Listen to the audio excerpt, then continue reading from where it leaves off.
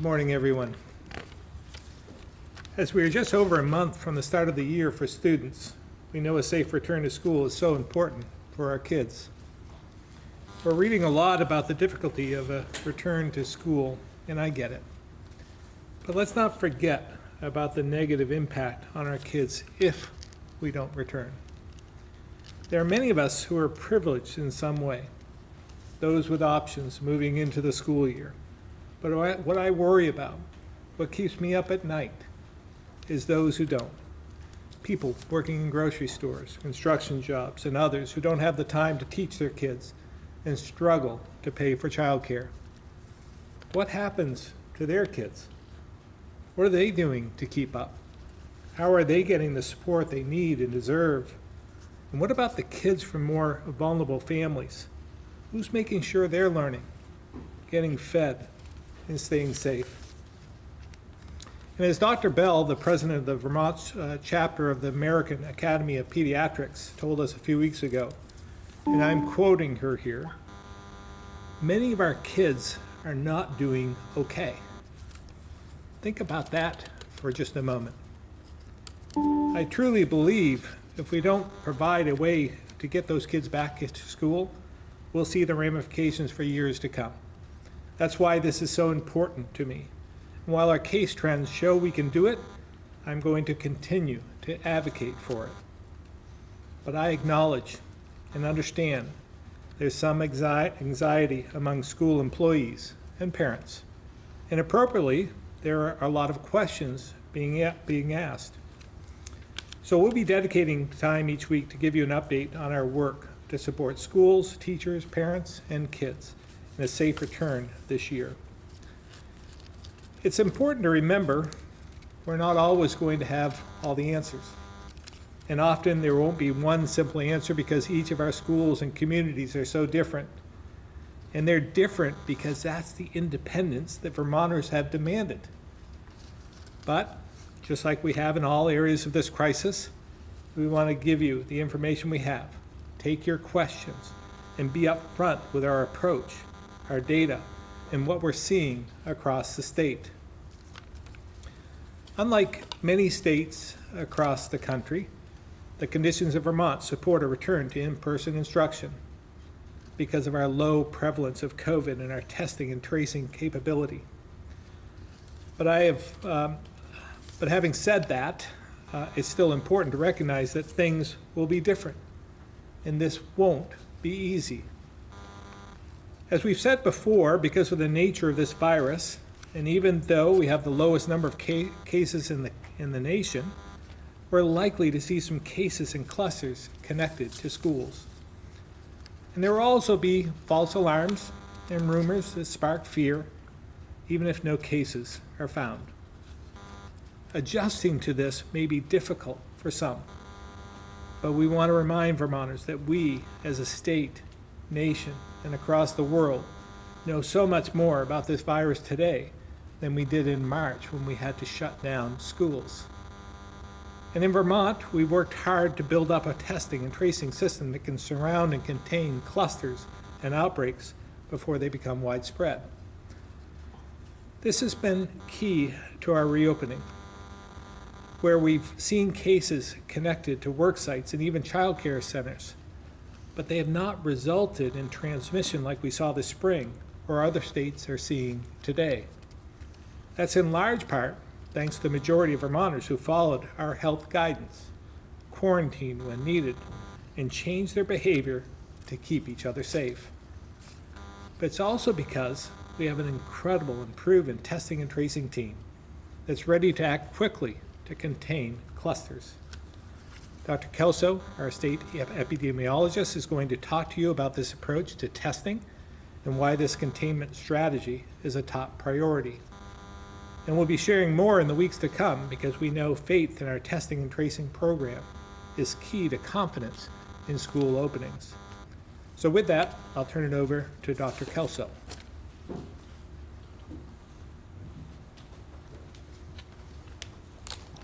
Thank you, Governor. Vermont data and Vermont's pediatric medical community continues to support the safe opening of schools, and we'll be ready to reassess that at any point. Some individuals are at higher risk of developing severe illness from COVID-19. Among adults, the risk of severe illness increases with age, with older adults at higher risk. We understand that there's fear and uncertainty. I want to tell you what the Health Department and Agency of Education are doing along with schools to prepare. We have three main approaches: decreasing the risk of individuals infected with COVID-19 from entering schools, decreasing transmission among staff and students, and quickly identifying individuals with COVID-19 and putting containment procedures in place. And of course, we'll communicate regularly with staff, students, families, and communities. Schools should plan for cases of COVID-19.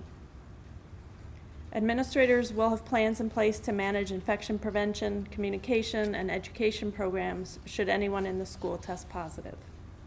The Health Department is actively developing tools to support this planning for when there is a positive case, including communication plans for staff, families, and the community. Older adults in the school and those with specific underlying medical conditions should talk to their healthcare provider to assess their risk and determine if they should avoid in-person contact when physical distancing cannot be maintained. Testing asymptomatic people in an environment where there's a high degree of virus suppression isn't the recommended epidemiologic approach or the best strategy for containing clusters. Our experience with childcare indicates that we have an effective approach to identify clusters and contain them without seeing broader community spread.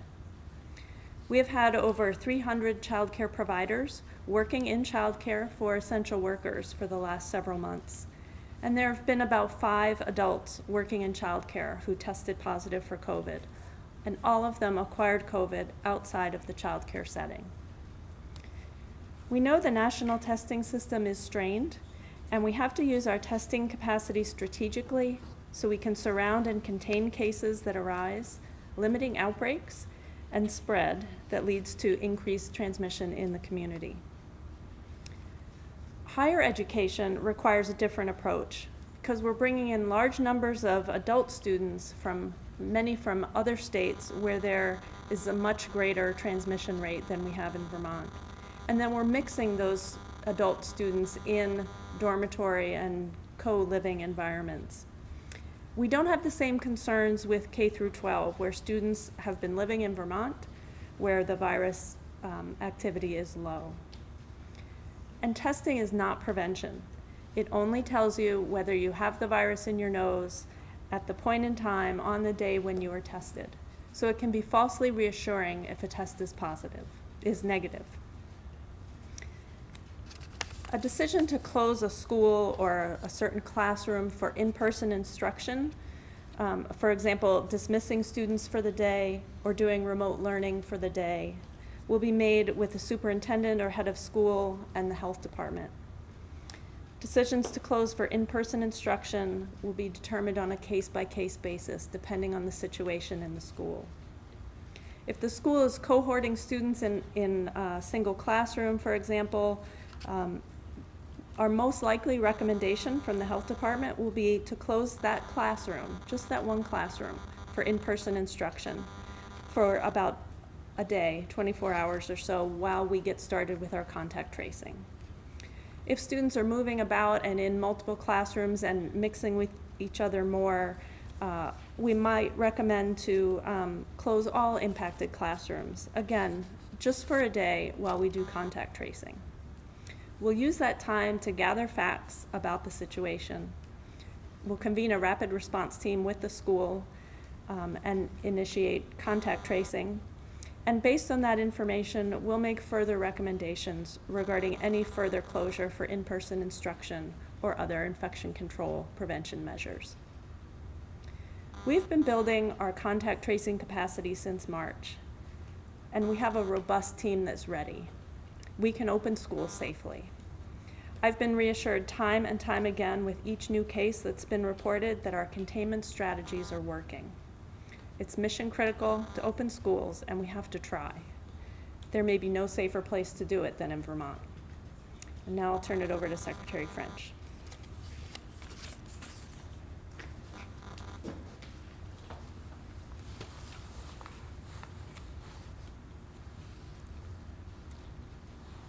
Thank you, Dr. Kelso. Good morning. Later today, we will be releasing an update to our Safe and Healthy Start guidance for reopening our K-12 schools. I want to thank the Vermont Department of Health for their leadership in this work and the many educators and health experts who continue to participate in this process.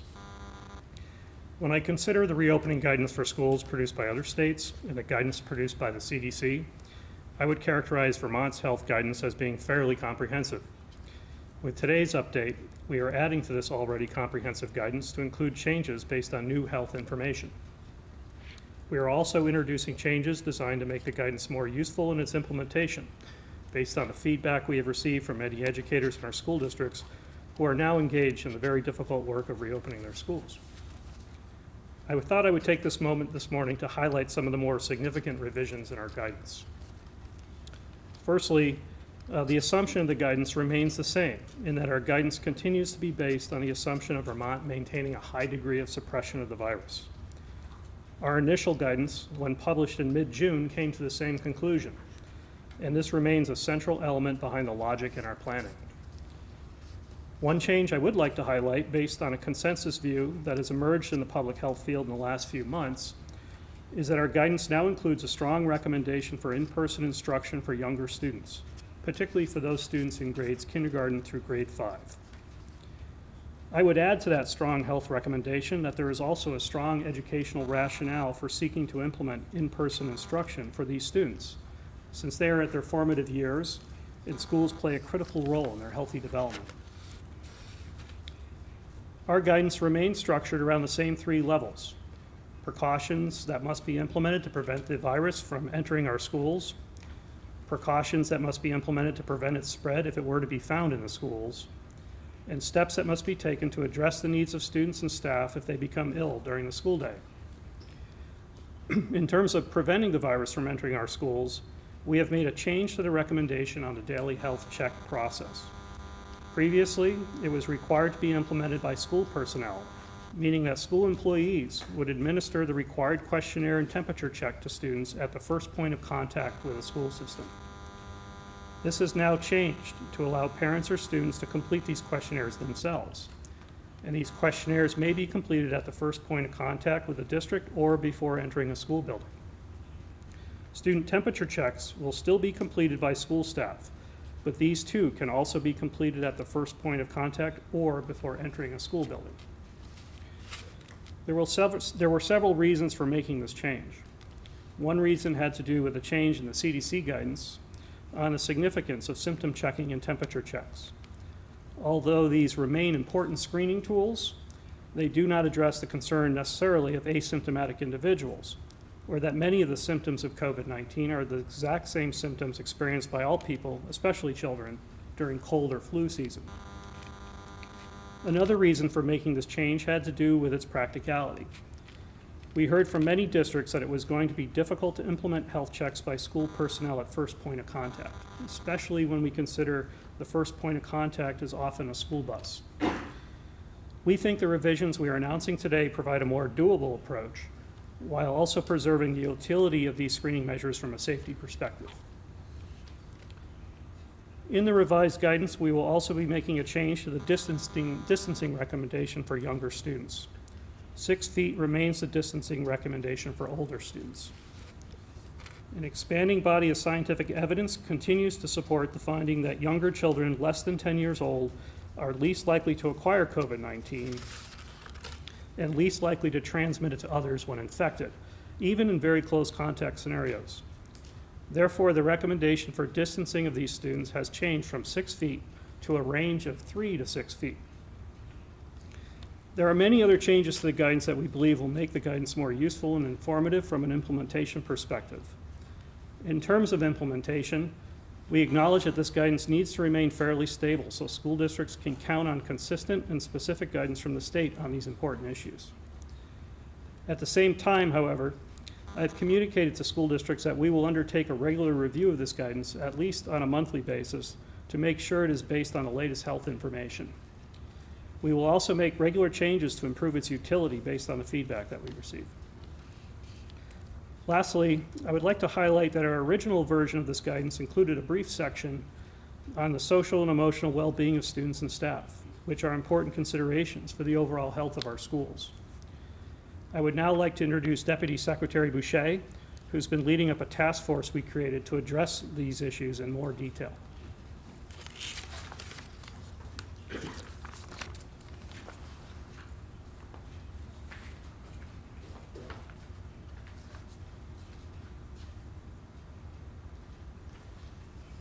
Thank you, Secretary French. Good morning. I'm pleased to provide a summary of the work that we've been doing to ensure that students and educators' social, emotional, and mental health needs are taken care of as we move back to in-person and hybrid instruction this fall. This is a really critical issue that we simply must get right. We know this has been a stressful time for students and school personnel, as others have commented already this morning, due to COVID-19 and its economic and health impact, but also given that many people have been affected by systemic racial injustice, as the murder of George Floyd and subsequent state and national attention to racism has underscored. The pandemic and systematic racial injustices, sometimes both, have had a negative impact on adjustment and mental health for at least some families and at least some teachers and staff in our local districts throughout Vermont. We recognized this and we're eager to assist districts in addressing these issues as we all move toward school reentry. For the past several weeks, individuals across a variety of stakeholder groups, from education, mental health, and related fields, have collaborated to draft guidance that will help districts operate from a stance of well-being. In addition to staff from both the Agency of Education and the Department of Mental Health, representatives for classroom teachers, the Vermont NEA, school counselors, special education directors and professionals, principals, superintendents, medical directors, staff from regional mental health agencies, and health prevention specialists all work together to hash out the most important key information that schools and districts need to ensure that students are socially, emotionally, and physically supported so they can effectively learn and grow in the context of COVID-19. In addition, we focused on what districts need to do to ensure that educators and support staff are socio-emotionally well, both for their own personal health and in order to effectively educate our students. These were two of the guiding principles that framed our work together. We're putting final touches on the document and anticipate having it out for the public within the week. I want to highlight a few critical points that are included. First, we intentionally focused on both students and educators, and by educators I'm speaking about teachers, staff, and administrators. The prospect of returning to school has raised concern for many, both families and teachers. The health guidance supports a return to in-person instruction, particularly in Vermont, as we've again heard this morning, but this doesn't mean we ignore the fact that this is an unprecedented and stressful time for many. Whereas some folks can't wait to get back into the classroom, others are understandably feeling anxious about what the new normal entails. We recommend that local systems first take care of the adults, ensuring they are comfortable, safe, and aware, because without addressing teacher and staff needs, we cannot possibly address student learning. Second, use recommended planning teams already in place, if this makes sense, to address both physical safety and well-being. Local systems, as we know, have been working hard to address the recommended safety principles in the health guidance. We urge them to use the same team-based, multidisciplinary approach to address well-being and social-emotional health. Invite in community members, including those who you've been working with all along, and any new entities. Think about food banks, youth groups, poverty assistance programs in your region or your community, who can help schools wrap supports around families. Be sure you are also planning intentionally to make taking care of oneself an everyday, normal part of the school day for both educators and staff, as well as students. Finally, we want schools and districts to adopt a long-range stance when it comes to well-being and mental health. It will certainly be important to fully engage families, communicate with and listen to teachers and staff, and provide relevant professional learning opportunities in preparation for school reentry in a few weeks. However, the nature of well-being also means that we need to sustain our work in this area. What are some of the practices you'll engage in throughout the year to keep employees and students resilient, well-nourished, and healthy? Consider incorporating physical movement into each person's day, whether outside or safely within the classroom. Leverage your hardworking school counselors and social workers in new ways. They are eager to assist. Teach and reteach new expectations and routines. And don't forget how powerful humor can be at allaying fear and tension. These are but a few of the suggestions we highlight in the guidance. I'm very grateful for the collaborators on this work. There's quite a list, as you heard earlier in my comments. Without their significant expertise and different perspectives, there is no way we could have come up with the comprehensive practical guide that we've developed. After all, mental health and well-being transcend all aspects of life. We didn't have an easy task before us, working largely without a unified roadmap and across groups that typically work in silos. But the shared principle we all had was a commitment to ensuring that educators and students are well. I'm thrilled that so many were willing to jump in, roll up their sleeves, and get the work done, given that they were also dealing with the ongoing planning efforts, many of them, for in-person instruction and school reentry. And I'm confident that the recommendations we crafted will help districts think about and address the well-being and mental health challenges that may arise. Now I'll turn it over to Jay Nichols, Executive Director of the Vermont Principals Association, who will discuss the new sports guidance.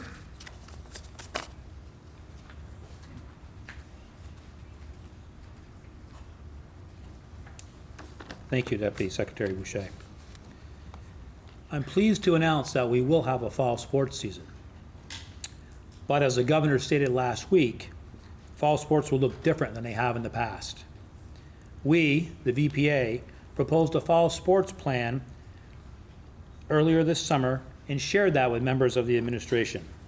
This led to the development of a fall sports working group that included superintendents, athletic directors, a representative from the VPA Sports Medicine Advisory Committee, medical professionals, principals, and members of the administration, with final approval coming from the Department of Health.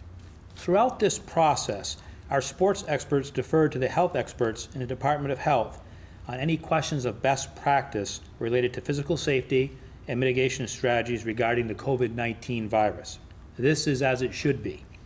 We at the VPA are committed to providing high-quality extracurricular activities for students, including sports, in as safe a manner as possible. However, we are not medical professionals, and we acknowledge that.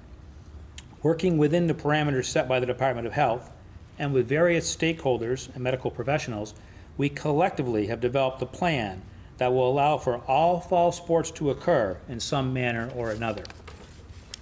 Some of the key points from the guidance that I believe is being jointly issued by the Department of Health and Agency of Education are as follows. Schools will be able to begin official fall practices starting on September 8th. This is consistent with the governor's mandated beginning of school announcement. While Vermont schools are in step 2, teams will be able to have practices, conditioning activities, and skill development. And they will also be able to scrimmage within their own team or program. However, scrimmages versus other schools are not allowed in step 2. When schools move to step 3, scrimmages as well as competitions between other schools is permitted. Facial coverings will be required for all players, coaches, officials, staff, and spectators at all times. This includes during active play. The only exception to this is for cross-country running. And there will be some specific guidelines around cross-country looking at staggered starts and other mitigation strategies. We anticipate moving from step 2 to step 3 for schools after the first 2 weeks of school. So hopefully this will mean that schools can engage in interscholastic events with other schools by September 21st if all goes well. In terms of spectators, any outside event hosted by a school will have to adhere to the event size restrictions that are currently in place at the state level. Currently, that number is 150 for an outside event. The VPA will issue more detailed guidance this week to help schools implement the fall sports program's guidance. Each VPA-sanctioned sport has a committee that helps to oversee that sport in Vermont. It's important to remember each of these committee members are volunteers. They are made up of coaches, athletic directors, officials, others that are involved in that particular sport. As of this press conference, All the fall sports committees are working actively on how best to proceed with their individual sports, given the guidance. Because I know there will be questions about certain sports, let me add the following. For volleyball, volleyball teams will be able to hold practices, skill development, and inter-squad scrimmages, but will not be able to have competition versus other schools inside their building. This is consistent with the guidance on healthy reopening of schools. Volleyball programs can, however, have outdoor matches versus other schools if they so choose. Football may hold practice sessions limited to low-contact physical conditioning and skill development. Full contact scrimmages and games will not occur during the fall 2020 season. However, the football committee is developing a plan for a 7-on-7 touch football season for this fall. Our goal is to make sure as many athletes as possible can participate in their sports. We expect guidance for winter sports to be published by October 15th, 2020. And at this point, I turn the podium back over to Governor Scott. Thank you, Jay. With that, we'll open it up for questions. All right, just for everybody's awareness, it is 11:30 and we do have a long queue today, 23 reporters in the queue. So please keep that in mind with your questions. We'll start in the room with Calvin. All right, thank you. So, Governor, as you know, today's primary day, and you're in a contested race. I'm just wondering, first off, why are you holding a press conference today, and if you think that's appropriate? Well, from my standpoint, we've been holding them on Tuesdays, and the pandemic comes first. My first responsibility is for the public safety of Vermonters, and I think during a pandemic, I believe that Vermonters will understand. I've not actively campaigned. I've not actively fundraised. I've not even brought up the campaign during any of these press conferences. I've only reacted to questions that have come about. So I think it's appropriate. If I had held it tomorrow, we'd still be talking probably about the campaign and the primary. So from my standpoint, if we get no questions on the primary, I'm fine with that. We can stick right to the education portion. Certainly. And then follow-up question either for you or maybe Secretary French. Lots of schools have already pumped money into these very specific plans for 6 feet apart. So I'm wondering what your message is to districts that maybe have to go back and relook at their plans, or as you're saying, we might not review these every month. So that sort of uncertainty, if you could address that. Yeah, it's an important consideration, as I mentioned towards the end of my remarks. We at the one hand have to be responsive to changing health information. On the other hand, we have to keep an eye on the practical implementations of actually doing the work at the local level. So part of the strategy around communicating that is really, I meet weekly with the superintendents, and we've sort of telegraphed that this change was coming. We have a large number of educators on that committee, and they've been sort of messaging that out to their associations. And I think lastly, just we have that additional week or so due to the governor's executive order, so I think there's sufficient time to make those adjustments. I also think they're not necessarily totally disruptive to what's already been put in place. They're just sort of an embellishment of the current guidance and provide some additional flexibility in some cases. So this isn't really a surprise to you? It shouldn't be a surprise to many of the folks in the field. I think, as Dr. Levine and other health folks have been communicating, this has been a consensus position developed for some time in the medical community. And once again, I think anything we can do to impart some flexibility to our districts and implementing their plans would be welcome at this point. Liz? Governor, earlier this week we learned that some students at Norwich University had violated COVID regulations. How concerned are you that this could continue at other universities as students begin to come back to school? Well, I think it's important that the schools, the universities, and I have great faith in their response to this, but they have to set an example about how we expect this to progress throughout this reopening of the university. So I have not spoken to the university at this point, but I believe that they will handle this appropriately. Steve? Yes, just a quick question, Commissioner French, on the numbers. Do we have any idea now on the numbers of schools and where they're going? Are they hybrid? Are they, off campus or on campus? No, we don't have numbers. We are starting to collect their plans, and I think what I've observed, there are still several districts that are finalizing those plans this week. Those districts, from my perspective, were involved in sort of lengthier community or deliberative conversations, and so they've been working all along at finalizing those plans, but they're this week there are several boards that are voting on to adopting those plans. But I should have a better handle on those numbers starting next week. I still expect the vast majority of districts to be implementing some form of hybrid instruction.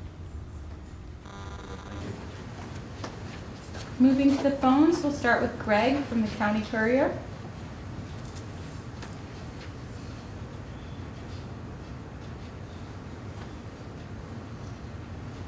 Greg, the County Courier.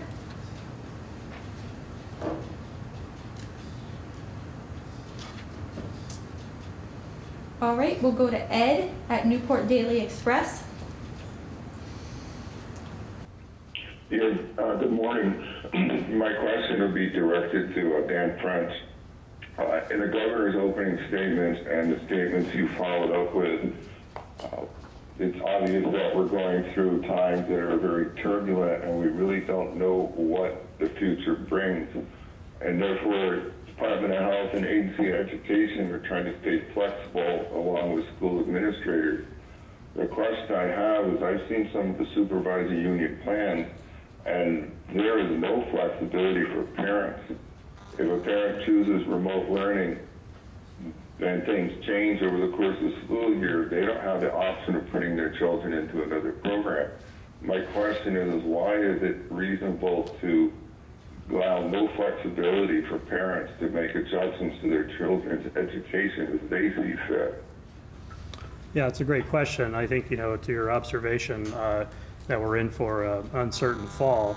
And I think by definition, that's meant we've had to bake a certain amount of flexibility, if you will, into our planning.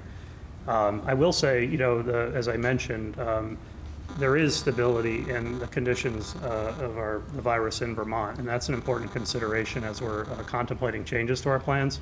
Our plans in Vermont look different than many other states precisely because we have a low rate of contagion. But I think the issue of flexibility and how to resolve those issues, and I've made the case that needs to be a local conversation, and in particular with school boards and the administration, they do have to reconcile parent interest, also the staff availability, and a variety of other logistical issues. So it's not quite as simple as giving parents complete choice of their options. Those systems need to be designed essentially from scratch as a result of this emergency, and it requires communities to reconcile these sort of disparate points of view, if you will. But that's, I think, the best approach in Vermont, and that's the best we can do, as imperfect as that might sound. I think that sort of reconciliation of those points of view is best occurring at the local level. Okay, thank you very much. Lisa, Associated Press.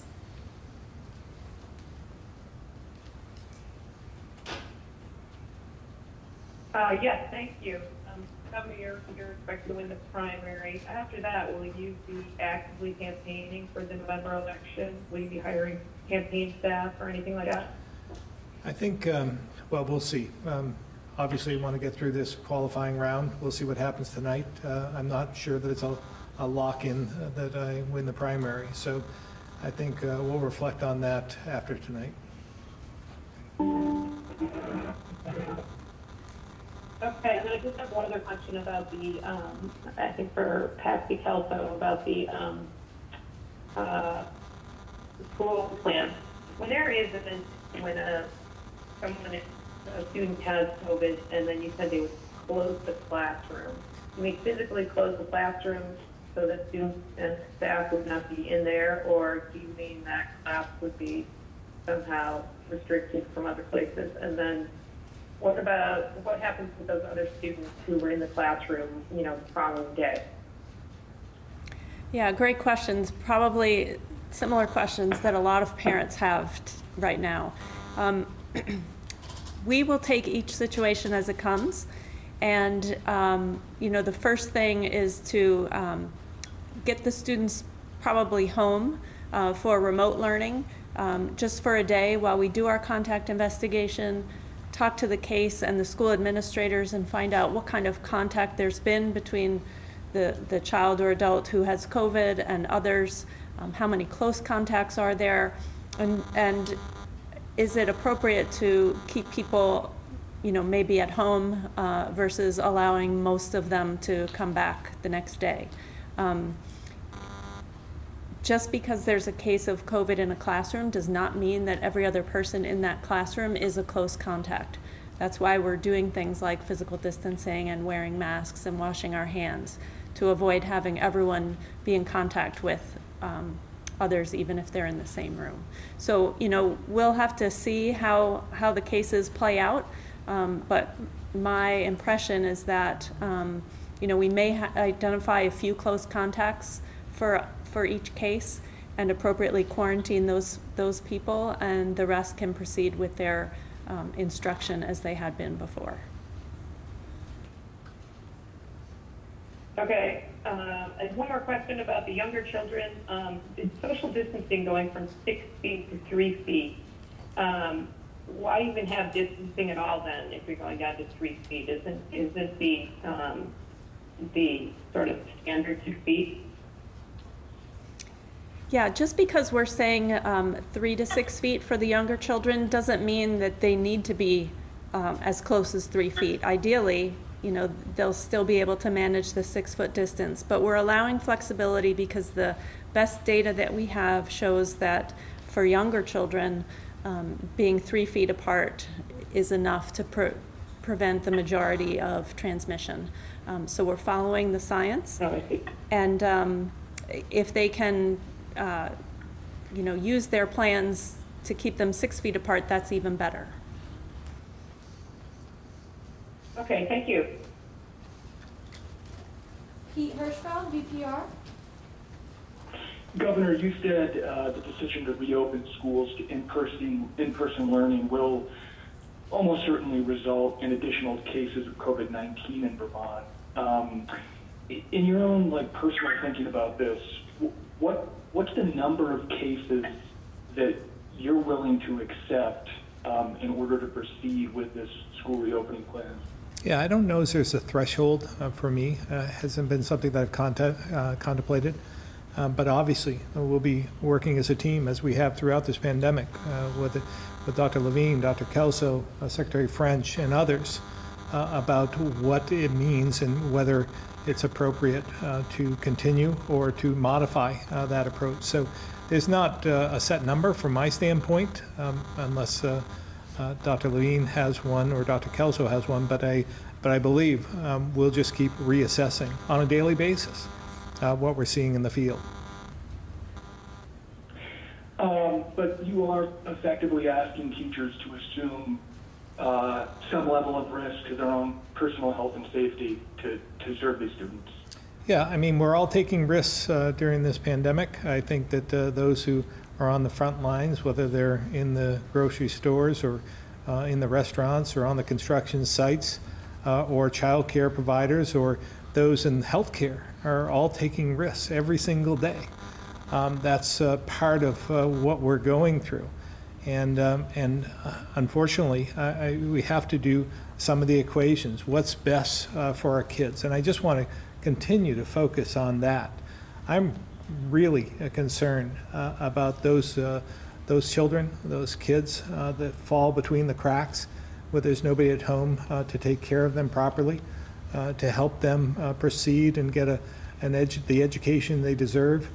And this isn't just about putting them on pause, because if you put them on pause for a year, let's say, I'm not sure that you can pick up where you left off. I think some of the damage will be done in that year that we'll see in years to come. So I'm incredibly concerned about that provision, and that's why I'm committed to doing all we can to get them back into school. Now, again, if we can't do it here, and I heard Governor Cuomo actually say if New York can't do it, and he announced last week that they were moving to in-person instruction if they were below a certain positivity rate, and he said, I think his remark was that if New York can't do it, nobody can. And I would say that if New York can do it, Vermont certainly can. Thank you. Lisa, the Valley Reporter. Good morning. I have a question from a community member.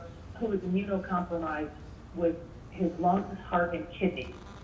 And he wants to know what protocols should he follow when his wife returns to classroom 4 times a week. What will they do in terms of masks, washing their clothes, taking their temps every day? And his wife will be returning to teach 11 to 13-year-olds. And given that we've been told to budget our exposure, how should this family budget their exposure? I'm going to let Dr. Levine or Dr. Kelso answer that.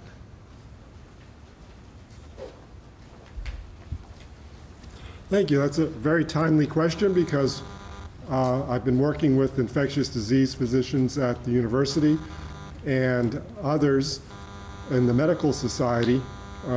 Just today, we're putting the final touches on some guidance for physicians and other clinicians who are going to be asked exactly these kinds of questions.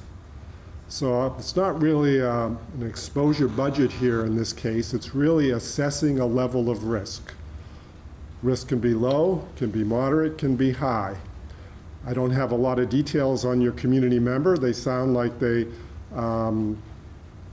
could be a person that many of us would regard in a higher risk group if they've had some transplants, if they were on immunomodulating therapies to protect them from rejecting transplants, etc. That's the kind of discussion we actually encourage and want patients and their loved ones to have with their clinicians to assess their level of risk and help in the context of everything understand if being in a classroom setting for that individual might not be the best idea because of the loved one they have at home. So I can't give a black and white answer because obviously everything has got to be very individualized, but those are the kinds of issues that if they come up, people will be discussing with their healthcare providers and coming to the appropriate conclusion. We obviously have the guidance of the Centers for Disease Control regarding a person's own individual risk and their ability to assess it based on whatever kinds of chronic or other conditions, immune suppressing conditions they may have, and that can be very useful as well. So again, I'm trying to be a bit more general in my comments regarding that. Obviously, we do hear this all the time, that people have a loved one at home that they want to protect and wonder if their engagement in their profession or in society in general is a good idea. Still have to emphasize the 4 fundamentals of guidance that we always give because they will not only protect the person themselves, but the loved one that they're concerned about. And that, of course, involves the hand washing and the fact that people need to be masking and appropriately physically distancing. Because if they can protect themselves that way, that's all they need to do to protect their loved one. Does that pretty much give you the answer you needed?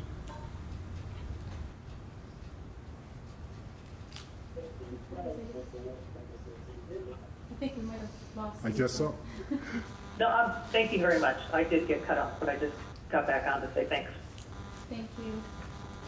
We'll move to Kat, WCAX. Hello. I'm trying to reconcile a study that came out on Thursday talking about how infected children have at least as much of the coronavirus in their noses and throats that infected adults do. And some of the children studied in that were definitely children within that age range that we now say can get a little closer to each other in classrooms. How do you reconcile some of these studies coming out that talk about children being infected and being able to have this virus when we also are talking about putting them closer together in enclosed spaces? Dr. Levine? Yes, thanks, Kat.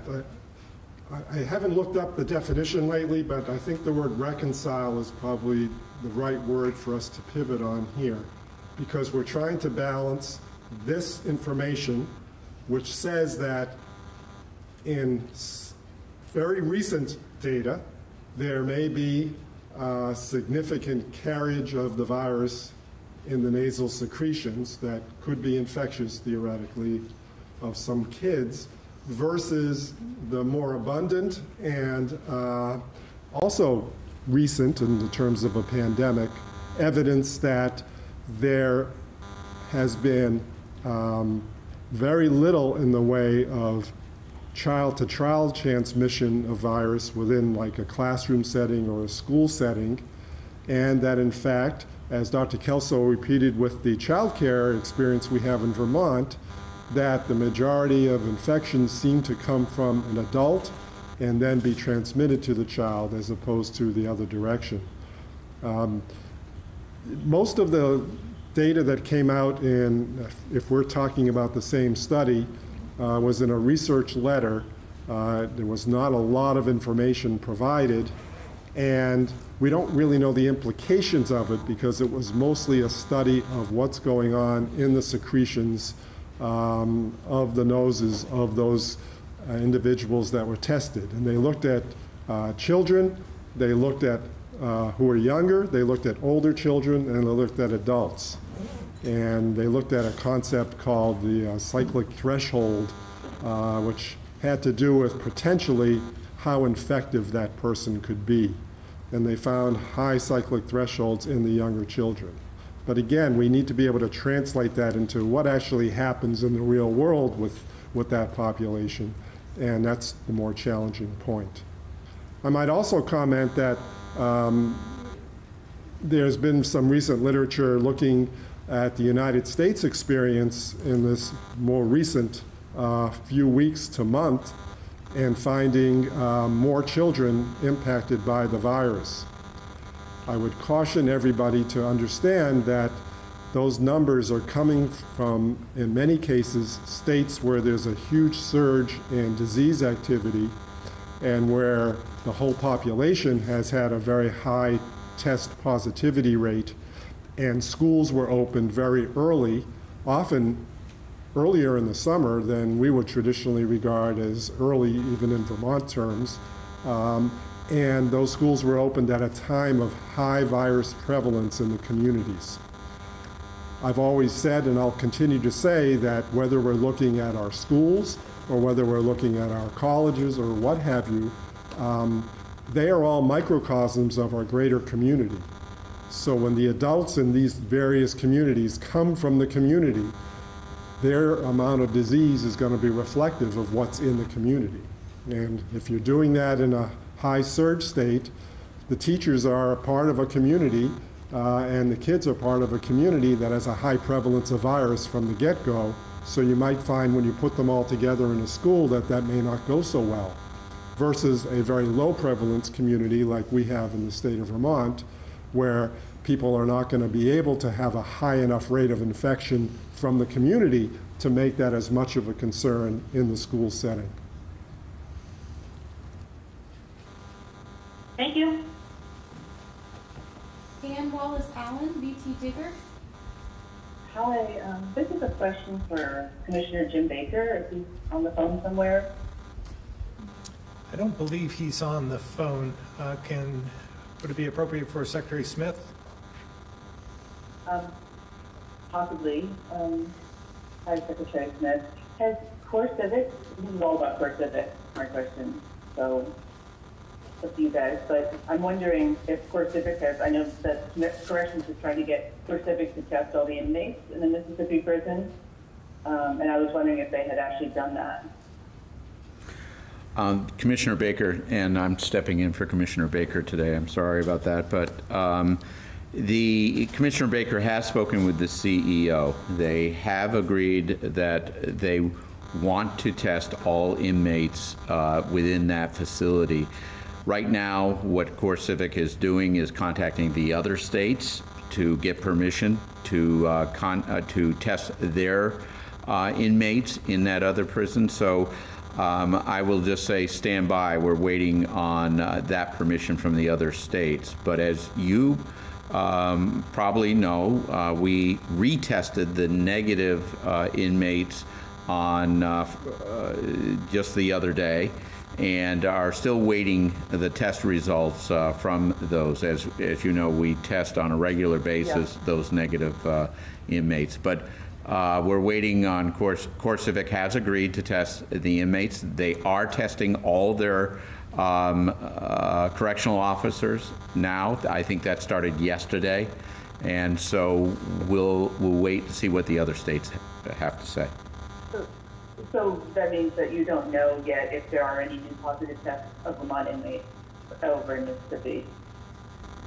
We know exactly right now what the positive rates were last week. We retest on a 7-day period those negatives. The positives are the positives. We retest the negatives on a 7-day period. We don't have the results back. We've retested the negatives. We don't have the results back yet.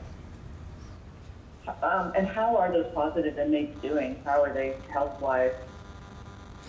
Most are asymptomatic, according to the doctor that Dr. Strenio that we sent down there. We have one that spent an overnight last night in the local hospital. The O2 saturation levels were below what we had expected in there.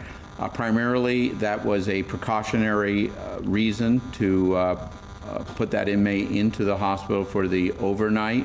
I don't know the status of whether that person has been returned to the correctional facility, but there were two reasons for that. One, concern to make sure that the low O2 saturation rate was addressed, and secondly, the inmate wasn't adhering to the protocol of keeping the O2 device on. So the consensus was put that inmate into the hospital so that the O2 levels could be monitored, and secondly, that the O2 device could be kept on.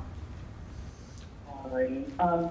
What about in Rutland at the Marble Valley facility? What has been the result of mass testing of inmates and staff there? Yeah, the other day we did a mass test. I'm losing track of days, but I think it was Friday. We did a mass test of the facility in Marble Valley. Other than the people that we have identified, the 6 that are coming in, that came in from Mississippi, and then a 7th inmate that was in the quarantine area. All tests came back negative. We did have a correctional officer who got a separate test, not in the mass testing that we did. That has come back positive. That correctional officer was in the quarantine area, where that is something that I'm looking at right now, just came in just moments ago. All right. Sorry, just a couple more questions. This one's for Governor Scott. Governor, you said last week that teachers are being given the choice about whether to teach remotely or in person, but I'm not sure, and I can't tell from this press conference whether that's still the case.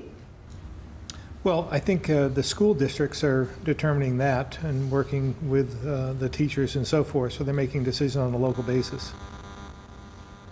So it's just not something that the state is going to get involved in?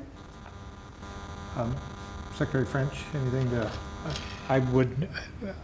we've given the guidance, and the districts are making the decisions on their own. The schools themselves, school districts, are making those individually.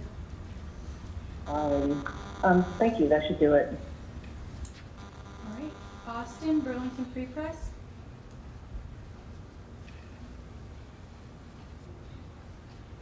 Hi there. I'm eager to follow up on the sports guidance, which could involve several people. And the first question I have has to do with masks.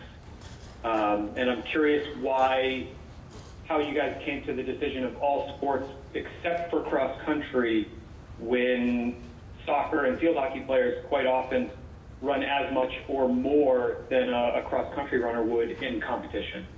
I think I'll try and answer part of that. We came to the conclusion that masks for everyone was appropriate. We just had mandatory masks for all Vermonters. We're having masks in school, and we feel that having the sports, if we're going to continue down that path, that sports should be included as well. I think it has a lot to do with the close contact. in soccer, for instance. You don't get that on a cross-country run. You do get that on a field where there's multiple players in contact with one another. I will say some of the gator type masks, I went out myself because I wasn't sure how that would work. So I decided to experiment and went out on a 25-mile bike ride, which I haven't done much this year at all. And so I'm a little bit out of shape, but I picked a route that had some hills and tried to keep the effort up.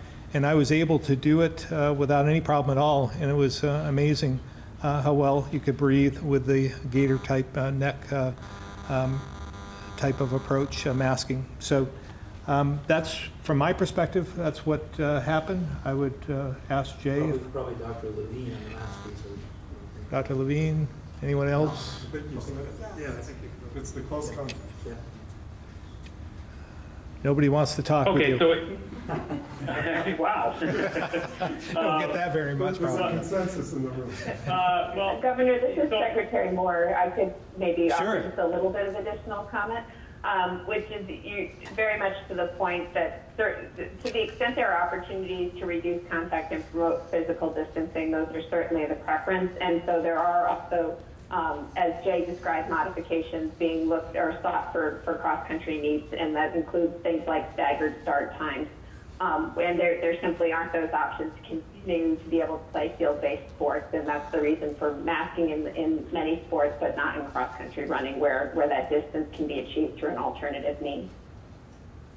Okay, and to follow up just on that, given that golf is a fall sport, does that mean golfers are going to be included in the mask mandate? And if so, does that mean casual golfers must play in a mask at some point going forward when this is enacted for high school athletics?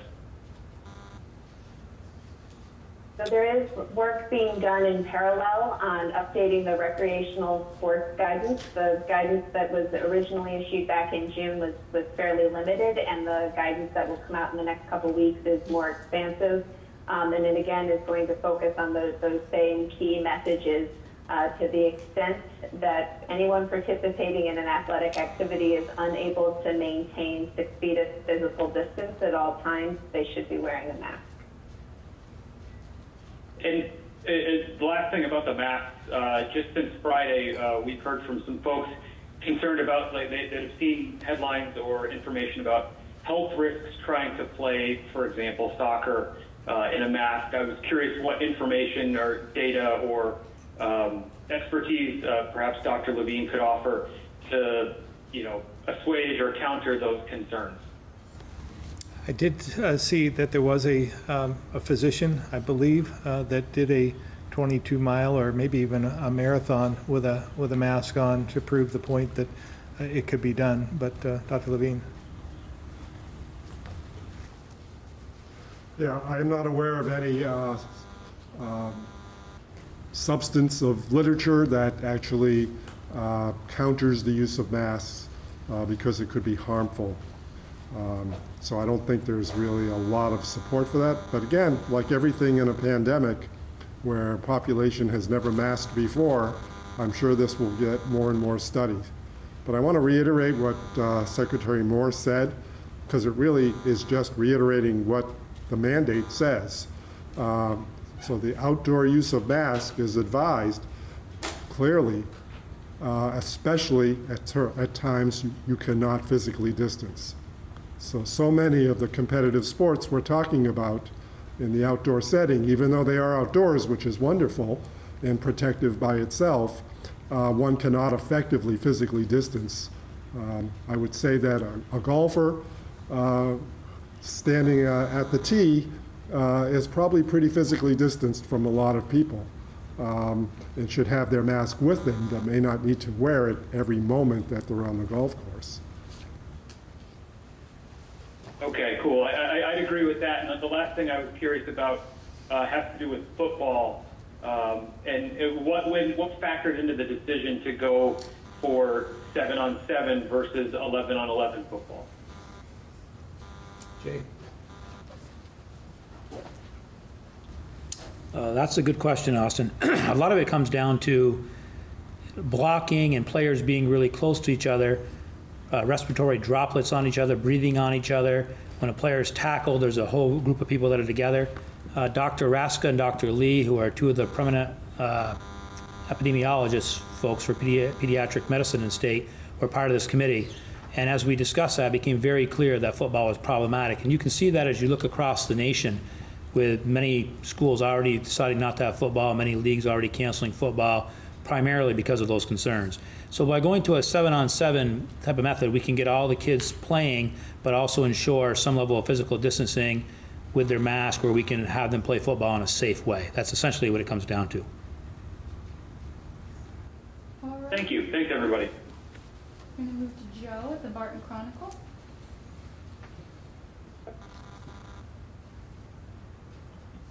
Hello. I think this is for Dr. Levine. I'm curious as to whether, given the amount of experience people have with this new virus, if there's any new information about how it works, and are there new treatment modalities that are proving to be more effective? It appears, even though the number of people who have been infected in the surging states appear to be younger, that the death rate is declining somewhat. And I'm just curious whether that is just good luck or something more than that. Sure. So when you use the term how it works, I'm going to interpret that as asking what it's doing when it reaches your body and how it gets in and does any damage. And most That's what I meant, yes. Yeah, most of that, there's a lot of research going on around a certain receptor in our cells called the angiotensin converting enzyme receptor, and that has raised all kinds of issues regarding certain drugs used to treat high blood pressure, which actually impact that receptor.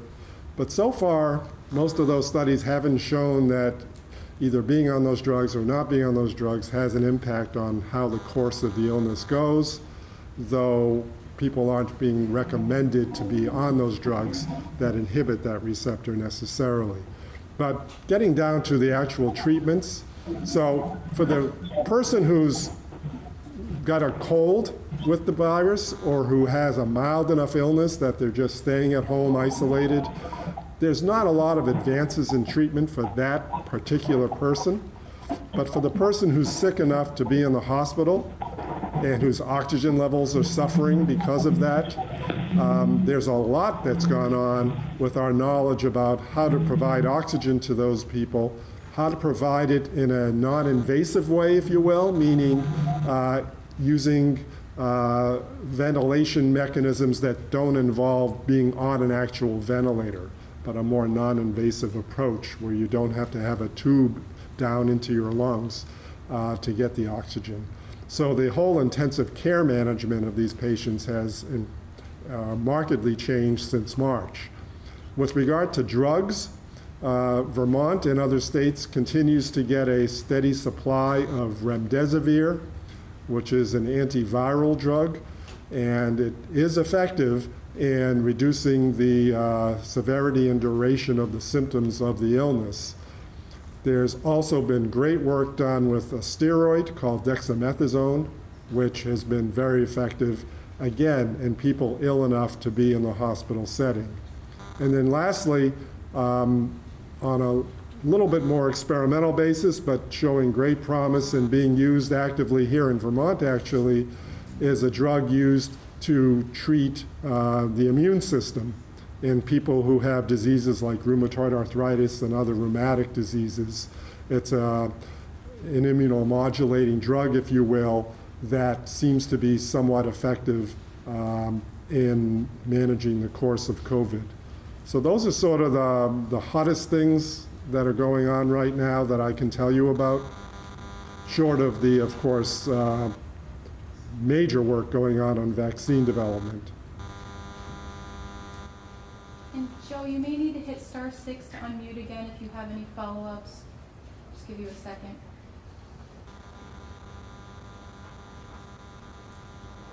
All right, we'll move to Courtney at Local 22.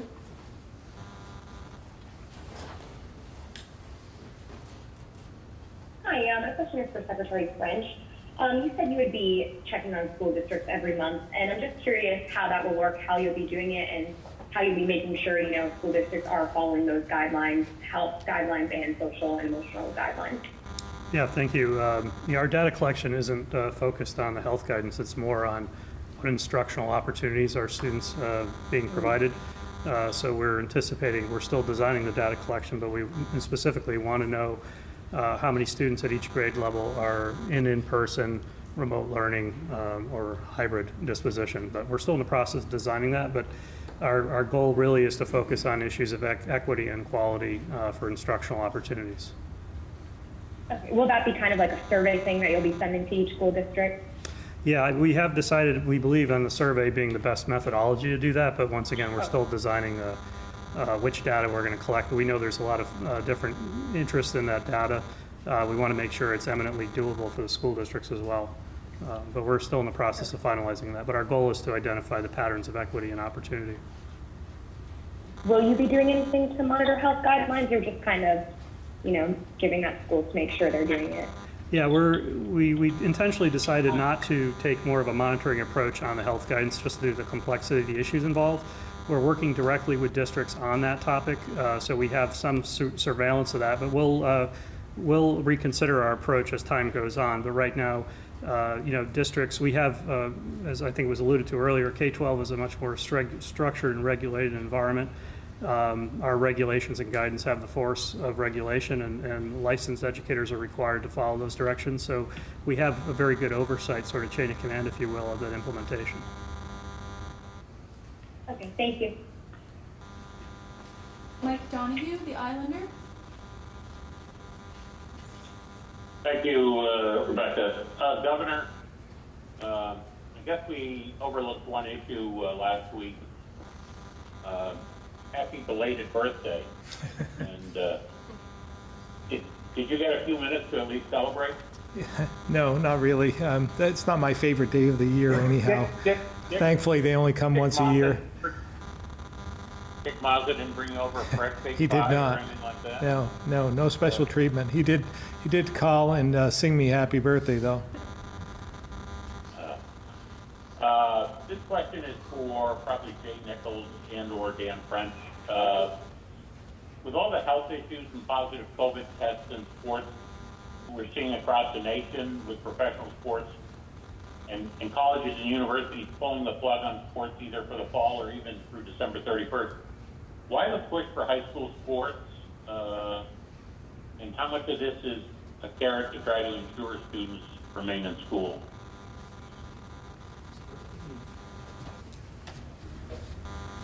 Thanks, Mike. When I hear questions like that, I always fall back initially on the idea that we're talking about Vermont, right? So as much as we look at national data, whether it be on reopening schools or sports or so forth, I think it's important, again, to just acknowledge that we design our guidance based on a realistic assessment of our conditions. So that's the first thing. We feel fairly confident that we can have sports based on the conditions that we have. But second, to our other points about social emotional development of students, sports play a critical role. Particularly, I would argue, probably more so now as a result of this emergency, and we really worked hard to make sure we could have a path forward for our student athletes to be able to participate in these activities that are so essential not only to their school experience, but also to their own emotional and physical well-being. But a lot of kids, stay in school because of sports. So you're saying that there was an extra effort to try to make sure sports were available to these students? We put a lot of effort on ensuring that we could offer activities in the sports area. I mean, it was essential from our perspective, based on, once again, on our analysis of the public health conditions, that we could do it if we could come up with the right mitigation strategies. But there certainly was a priority on us endeavoring to do this, largely out of our concern for student well-being. And as far as the VPA, right? Hi, Mike. I'd like the record to show that I've known you for 40-something years. You never worry about my birthday. I will hear. Okay. So first of all, we agree with everything that Secretary French just said. You know how my feelings on it, and I can share it publicly. We really feel that sports is an extension, sports and all extracurricular activities are an extension of the school day. One of the things that I'm most proud of in Vermont is that we've always focused on the whole person. And sports teach many attributes that we want kids to have. And in Vermont, as the governor has talked about, and we've talked about previously, we have very low infection rates. If we're going to ask kids to come back to school in person, which as much as we can, I think we should, we also want to make those extracurricular activities available for them. There's no place in a better position to do it than our state. We've got mitigation strategies in place that we believe are safe, and we think the mental health ramifications of not having sports is more of a worry than actually providing sports. Does that answer your question okay? Yeah, great. Thank you very much. Thank you. Both of you. And happy birthday. Just want to go back, Mike, again to the positivity rate and why we're unique in so many different ways when we're talking about comparisons to other states. And I'll just go back to New York because I believe I have this right. It's always dangerous when I go by memory. But I believe that New York, Governor Cuomo had said you can go back and open up schools if you have less than a 5% positivity rate. As a reminder to everyone, we have 0.04%. 0.4% is our positivity rate. Probably the lowest in the country. We're always consistently one of the lowest, and I think we are the lowest. So put that into perspective, and when you compare that to other states that are up around 10 and 20%. So we're different, and if, again, I'll say it again, if we can't do it, I don't believe anyone can. Great. Thank you very much. Tim, Vermont Business Magazine. Hi, Governor. I'm glad to hear you're older than I am again. That gives me some comfort. I was wondering if you had a reaction to the President's executive orders, and in particular, the what would be an extra $100 the state would have to pony up a week for unemployment insurance. So it sounded like a few weeks ago that would not be feasible for the state to put any more money into that. Yeah, we're assessing that as we speak, Tim. Obviously, we want something to continue. I'm very concerned about those who are unemployed at this point in time. We have over 40,000 when you include the PUA with that. I think they need some extra assistance. To have the $600 extra money cease as of last week, I think is problematic. And it doesn't appear that Congress is moving as quick as they should be in terms of coming to some agreement. So the President took a step forward by executive order. I know there's a lot of controversy as whether it's legal or not legal. We are going to assess that, and if it's okay to do, we're trying to find a path to doing so. As well, with the extra $100, it's my understanding that you could utilize just $300 and include some of the payment in the unemployment benefit itself as the $100.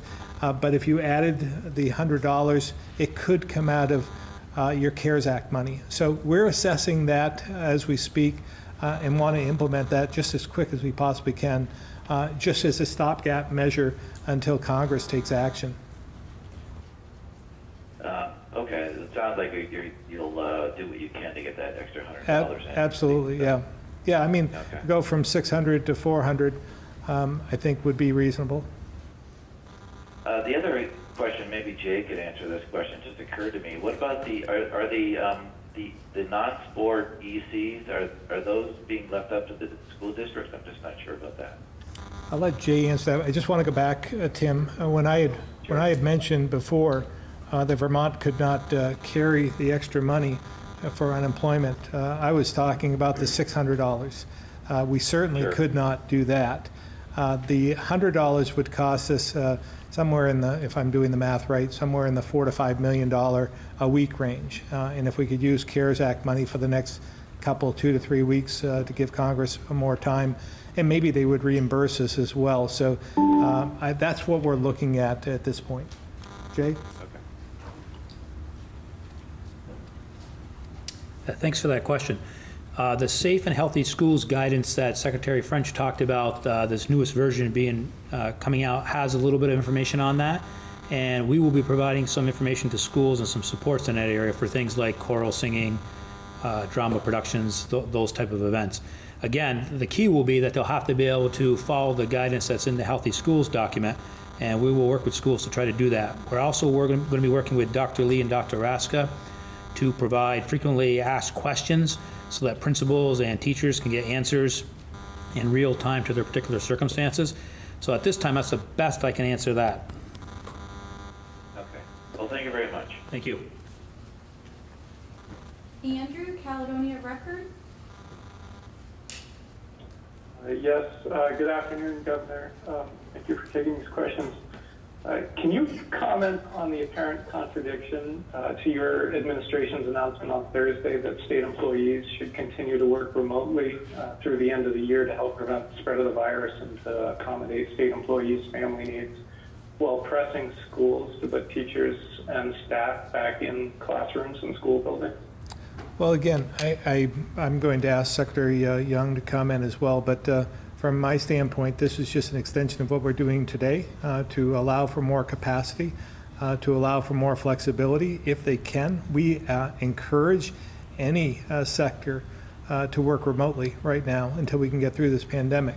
We are poised to do that here in the state of Vermont, so it takes away some of the risks for others and allows for those who can work at home and can provide for childcare at home. It takes some of the pressure off from the child care system, for instance. So I think we all have to do what we can as a team, so to speak, as a state, to allow for others who don't have that option to take advantage of child care opportunities, for instance. As well, I just think that, again, as we look at school district to school district, we're seeing some who have a hybrid approach, some who've gone to remote learning opportunities, and some who have gone to in-person instruction. So it's not across the board. It's individual to the school districts themselves. Secretary Young, do you want to comment any further on the state employees? Thank you, Governor. You pretty much covered the groundwork there. Yes, we have a number of state employees who are reportedly and actually very productive working from home. With the announcement of the school openings in the last week, and as the governor pointed out, it varies from district to district, and sometimes it varies, within a family, depending on the age of their children and what programs they're in. It was our attempt to help them out over the next 5 to 6 months with some certainty that we would not be calling them back into the work site on a regular 40-hour schedule. So we're providing flexibility to these families and to our other state workers who have other challenges presented by the pandemic through the end of the year, as long as they can remain productive and telework from their home or other sites.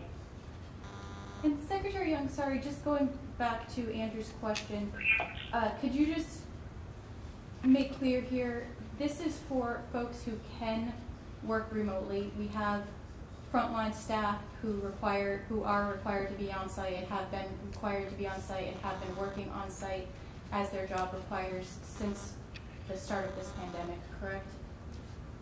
Correct, absolutely. We really have not stopped working for the most part.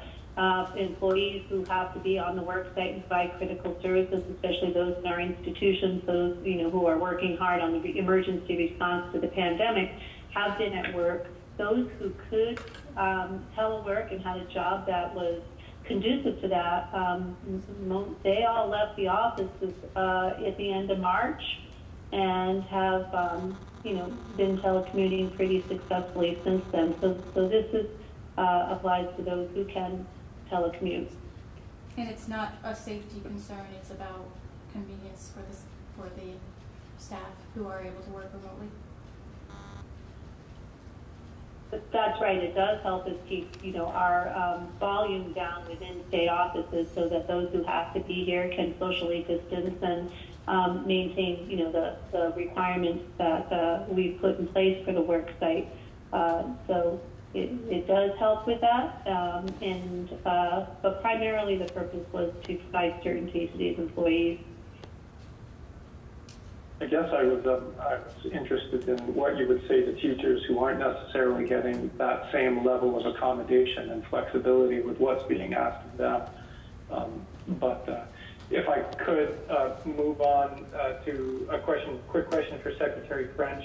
Do you have a sense on if schools are adequately staffed for the year? I don't really have a frame of reference, but I see on School Spring there are hundreds of positions, including teachers, that are posted in the state of Vermont. And I'm just curious if anyone knows if that's a lot and what's being heard from schools, whether they have enough staff.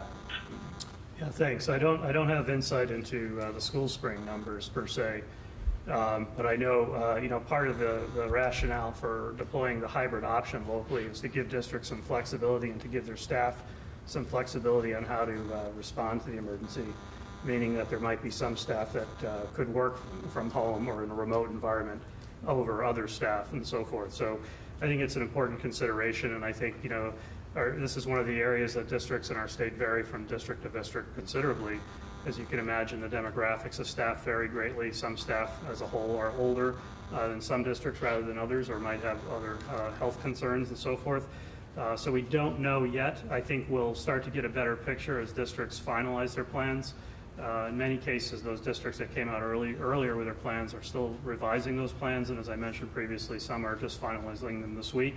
I think then the next prompt from that is really to then start having those questions with your staff about who's going to be available or not. So we'll know, I think, certainly here in a couple of weeks as to what extent that's a real issue for districts.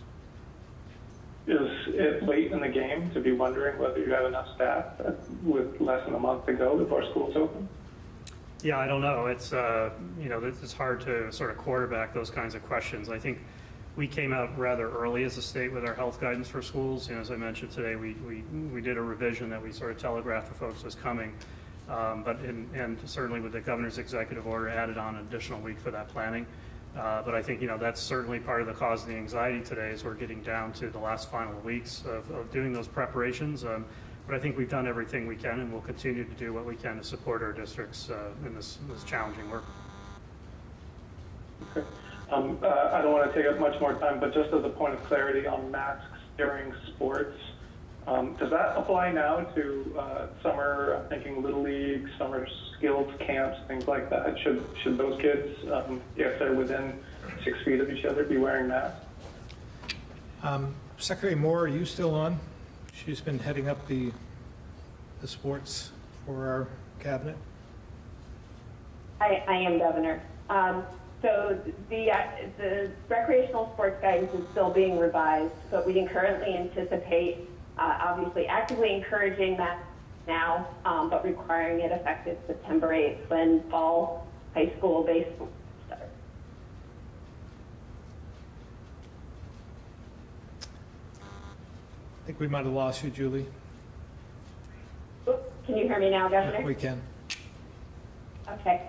I just said that while certainly encouraging mask use across all sports currently, the requirement for masking in recreational sports will kick in on September 8th, consistent with the start of school-based fall sports. Okay. Thanks, everyone. Guy Page.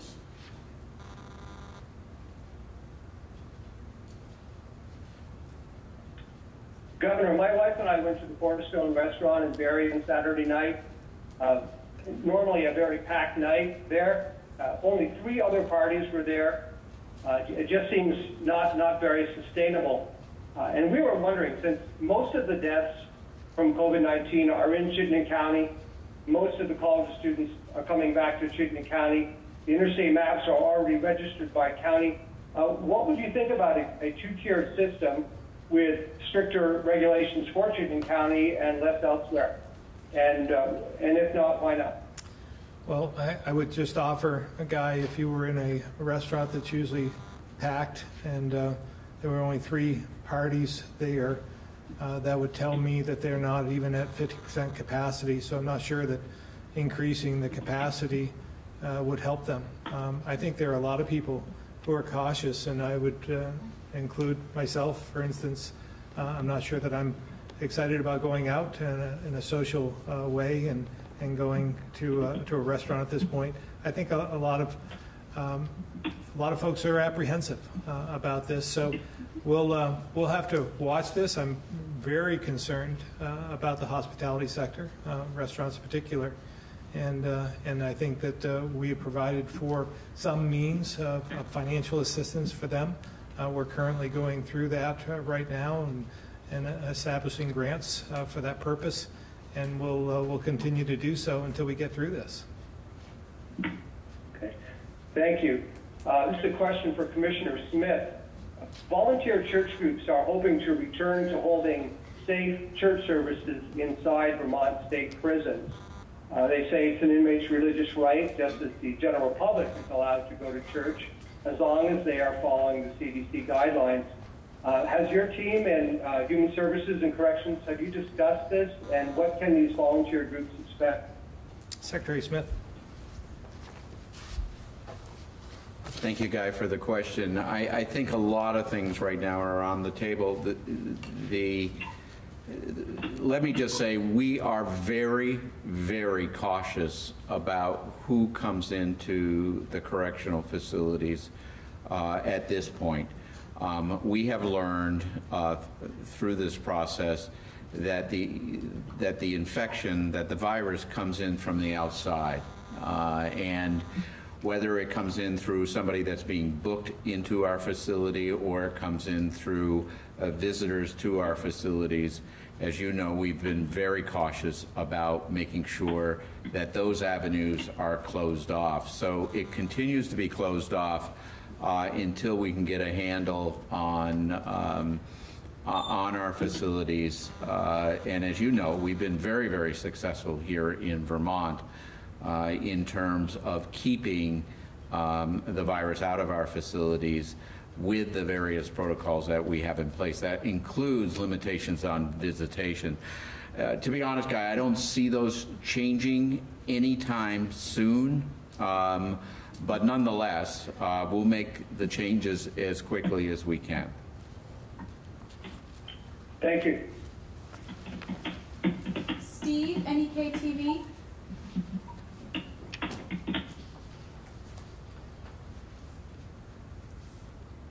Hello, can you hear me? I can. Thanks. A quick one for the doctor and one for Julie Moore, if I may. Doctor, when I'd asked you about the test for the coronavirus, and there are 7 types, and you mentioned the cross-reactivity of an assay and the specificity, could you tell me what you know or you think is the percentage of COVID-19 tests that are 100%, and what's the error rate and the accuracy for the most common tests? Are you talking the PCR test versus the antigen test, or any specific type? I believe the one that goes to the lab, I believe. Yeah, so the PCR test, the most commonly used test. So I wish I could give you a hard and fast number. The FDA has literally put out tens of emergency use authorizations for PCR tests, some of them going to the lab as you described, some of them point of care tests, and I'm not sure they could even help us with all of them at this point in time and tell us which ones have as good as specificity as you're talking or not. I will say that generally speaking, if I could do that, the specificity of those tests is relatively high, and sometimes it's the sensitivity that varies a bit. So the specificity, as you know, means that if we get a positive result, we can count on it being a true positive, and it's not a false positive. But I would say, as a blanket statement, there is no test we do in healthcare that has 100% sensitivity, 100% specificity. That doesn't exist. So it's never going to be perfect. And when you put all of these tests together, you'll come out with pretty high specificity, but I'm not sure of an exact number, just because literally this has been so fast moving with so many tests approved, not always with a lot of data behind them. Most of the tests, if you read, if you will, the package insert, we'll talk about the assays they did to get the test authorized. And it will show that every case that had known virus in it was picked up accurately by these tests. But that's not the same as what is it really going to do in clinical use, and when you do the test on a lot more specimens than are required to just get it authorized. So I'm beating around the bush a little, only because that's being transparent. That's all I can do. All right, thanks. I appreciate it. Julie, last time we spoke, you suggested that I go out and maybe take some pictures and send them along about where there is no buffer zones and where there are, a runoff from like the cornfields up here. And I'm sure you know that, like, for the past 15 years, I've pointed out where these point sources are. And I even showed the folks from AA and F&M where 15 feet of riverbank had been removed, where there are old river crossings that drain these continuous cornfields. Using chemical fertilizers, they drain right into the river. With all the folks you have at your disposal at the ANR and the DEC and the AAF&M, couldn't you have some state employees like come out and walk the rivers or streams up here, say November, and maybe take a look for yourselves? Sure. So the Agriculture Agency does have a team of inspectors. They divide up their work based on the size of the farm operations, whether it's large, medium, or small. Large farms are inspected every year. Medium farms, I believe, once every 3 years, and small farms once every 7 years. The small farm requirement in particular is still one that's relatively new to all of us. And in fact, had a conversation with Secretary Tevis about that work this morning and how it's proceeding. And they're still in the process of making their first rounds of those inspections. But my understanding is part of the work they do when they are on site is to do some targeted visits to field locations as well. Part of the challenge is that there's over 400,000 acres, to the best of my knowledge, in active agriculture, either in annual crops, hay or pasture at this point. And so it's simply not possible to view every square foot of those fields. But I know that they have a thorough and targeted approach, and frankly, a methodical one that they're working their way through. To the extent we receive complaints and can do some targeted investigation work, which is why I encouraged you to share photos or addresses. We're happy to follow up. But otherwise, it is this methodical approach that the agencies are deploying to identify problems and ultimately implement solutions. It doesn't seem to be so much the farms themselves, that a lot of this is, rented bottomland along the rivers, and it's continuous corn year after year, and it's just gushing right into the rivers. But I'd be more than happy to send some addresses or locations along. Please do. Yeah, great. All right, thank you all very much. Avery, WCAX. Hello, my question is about fall sports. Has there been any indication of how many students would be interested now with these guidelines, if they're really interested in playing sports with the mask guidelines and things like that? Fairly new in terms of the announcement and the guidelines, and I think it would be hard to assess, but I'll ask Jay if he wants to comment. Thanks for your question. I think that is one that we're going to have to see. We know we have roughly around 10,000 students that participate in sports at the high school level. And I think many of those kids are waiting to get on the field. I've talked to my own grandson who's a soccer player, and you know, obviously he doesn't want to wear a mask, but he would rather wear a mask and play than not be able to play. And I think that's where most kids are going to fall. They're going to have the opportunity to be physically active. They're going to be doing it in a way that hopefully will assure that parents understand that we're taking safety seriously. And again, they'll get the opportunity to play, which is better than what a lot of places are having and better than what we faced in the spring. And are you confident you'll be having enough players to field teams? Absolutely. And finally, just a quick follow-up about wearing the mask. Is there going to be any guidance on what type of masks that are going to be required? I actually just read a ranking of some of the masks, and the garter ones that the governor mentioned ranked the lowest and even could be worse with releasing particles. So I'm wondering if there's going to be any sort of restrictions on that. We don't have any guidance on what types of masks will be worn at this time. We just know that any mask, any type of cloth mask, is better than no mask at all in terms of transmitting the disease. I don't know if anybody else wants to comment on that. I would also say that the gaiter type of mask, we have to be realistic here. We are asking them to utilize them while they're playing and going through some effort and some activity. So as Jay had said, I think having some masks is better than no mask, and I believe that this is the right approach as we move forward. Thank you. Eric, Times Argus.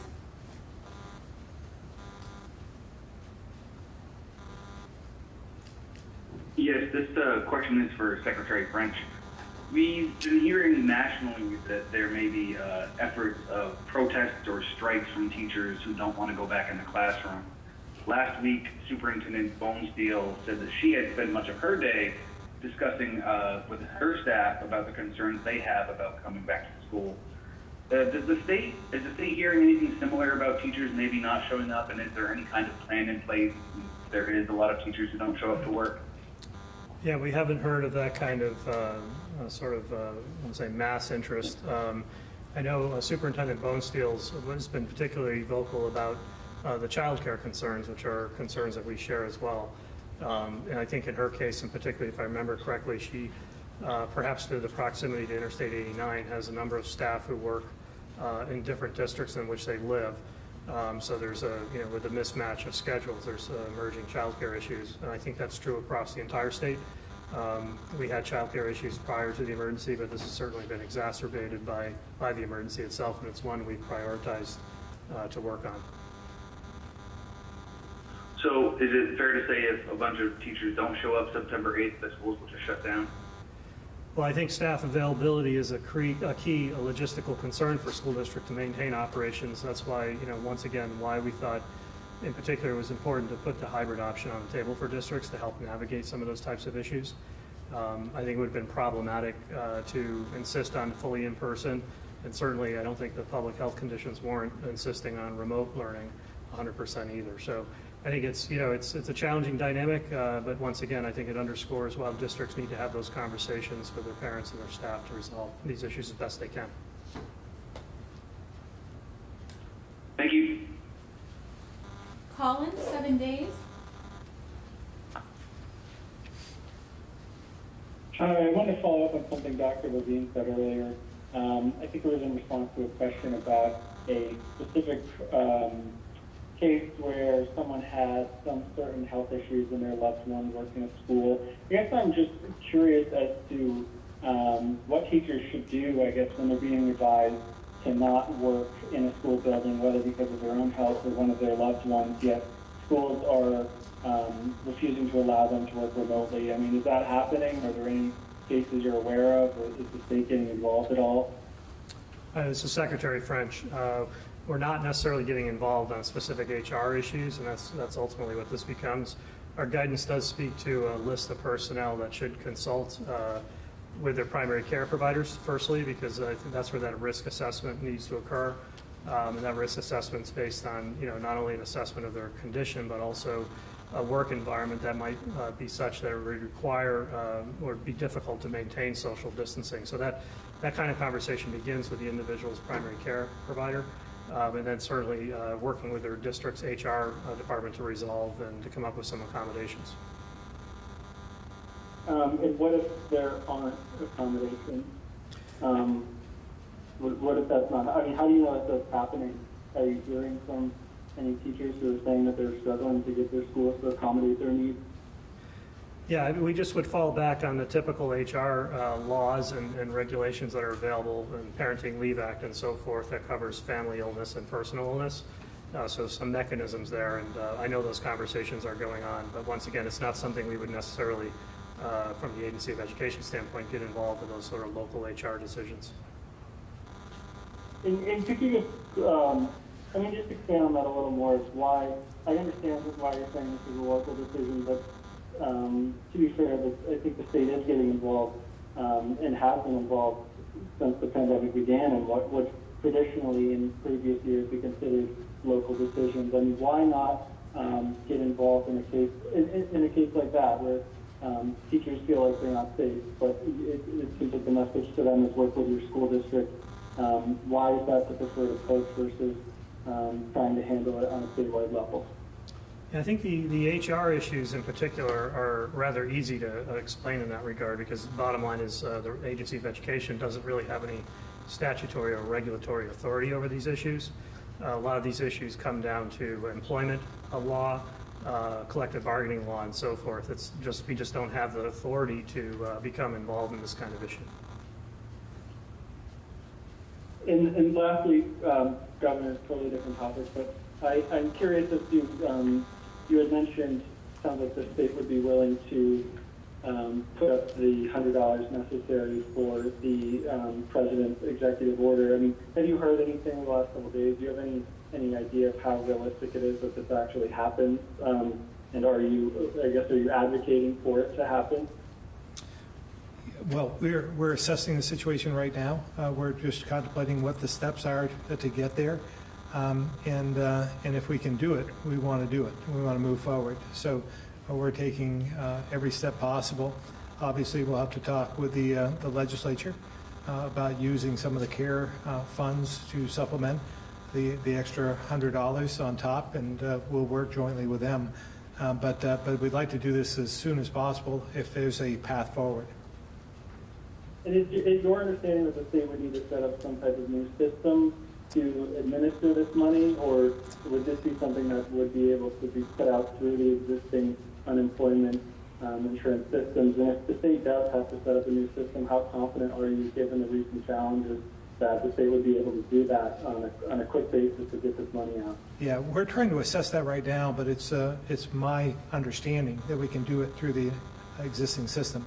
If we had to build a new system, that would definitely be problematic, and that would slow the process down and may not be workable for at least the immediate future. So we're again assessing this as we speak. Hopefully we'll come to some conclusion where we can move forward, or that Congress acts quickly, as they've done at times in the past. It's surprising how quickly they can move when need be. And so hopefully that they'll come to some conclusion. We can just continue with the process that we're experiencing at this point in time. Thank you. Pam Davis.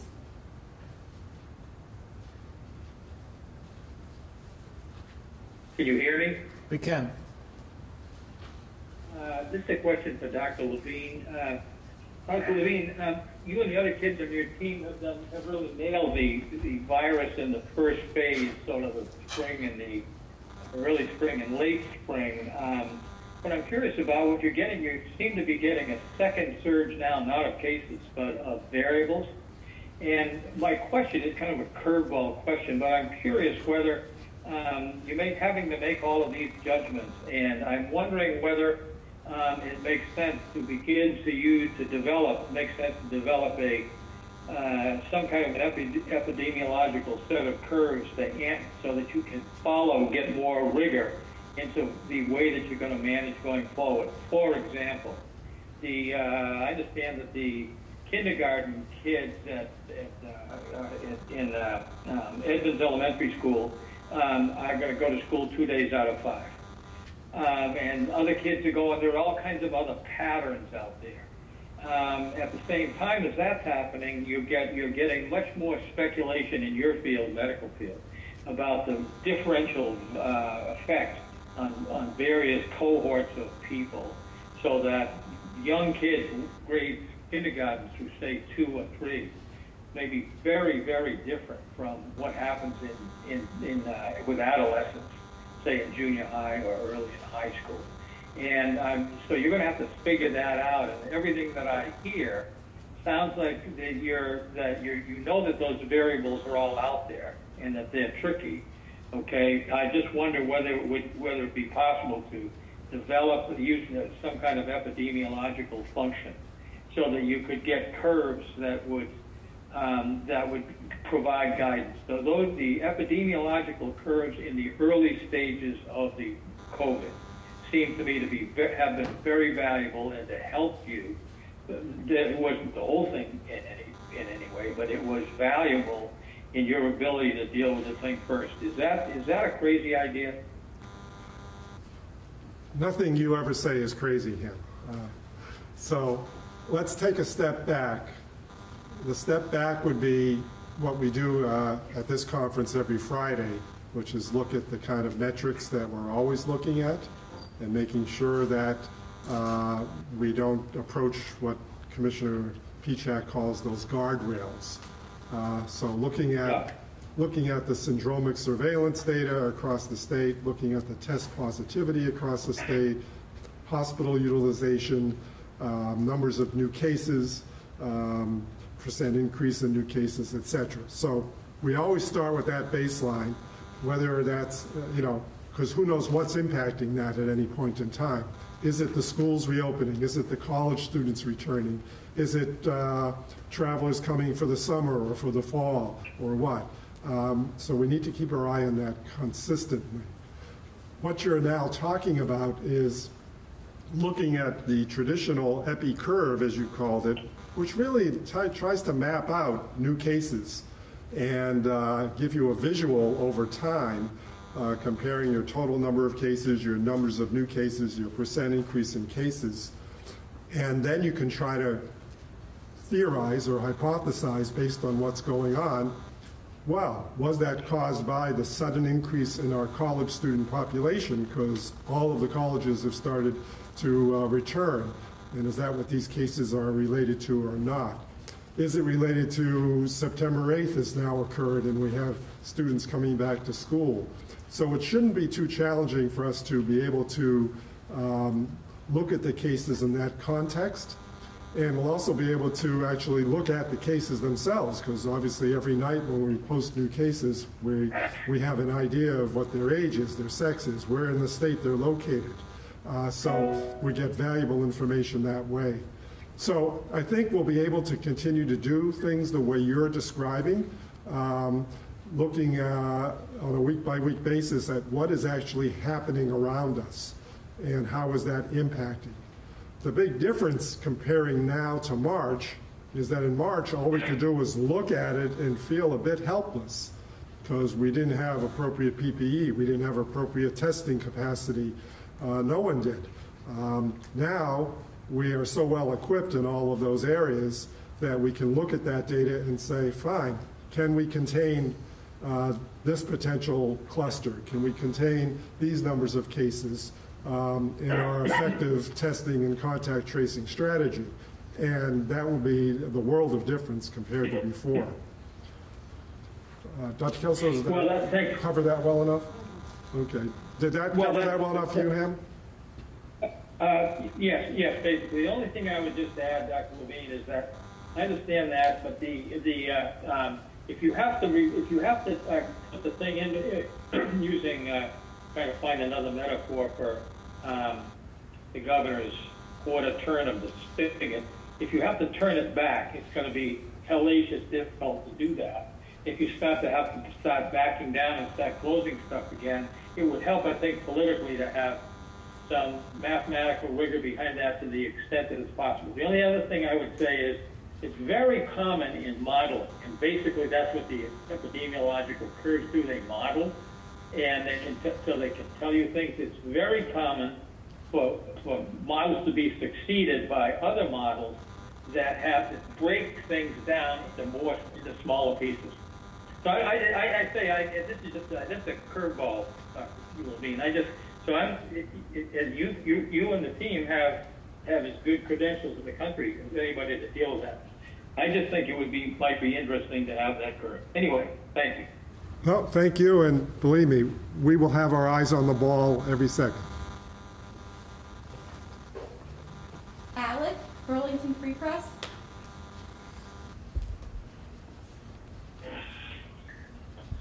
Hi, my name is Alec. I'm from the Burlington Free Press. I wanted to thank you all for having the press conference. I have a question if we could go back to the unemployment benefits from the executive order. I'm wondering if you could talk a little bit more about Vermont's ability to afford the extra $100.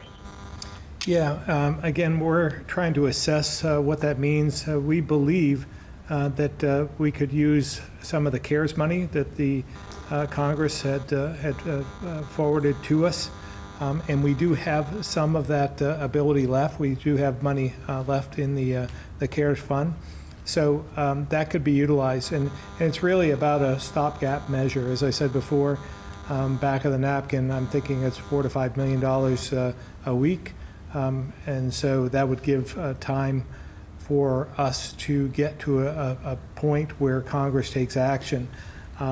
My goal is to make sure that people are left somewhat financially secured. We have over 40,000 people still on unemployment in the PUA, and so it's important to me that they have that security as Congress makes its way through a decision and some of what they're trying to come to conclusion on with the White House.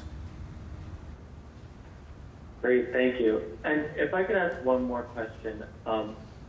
So I know that you spoke a little bit about going and looking at the plan, and that you're still assessing the plans of various universities within the state. When I was looking at those plans, it seems like there's a little bit of a conflict in between how much authority universities have on off-campus students. I'm wondering if I don't know if you've thought about this at all, but if you have any opinions on that, because I know that they have a lot of authority over on-campus students and an outbreak within the campus community, but if outbreaks start to happen because of off-campus students, how much the university is responsible for those students? Again, I might point you in the direction of the university itself. I know UVM, for instance, has a contract with their students, and how strong that is, I'm not sure from a legal standpoint. But I'm very concerned about the off-campus activities. So we're still trying to contemplate that. We're working on a possible solution. You might hear more about that on Friday, as a matter of fact. Okay. Thank you so much. Yep. That's it. Thank you very much for tuning in. I want to thank everyone, Jay and others, for coming today, and we'll look forward to seeing you on Friday.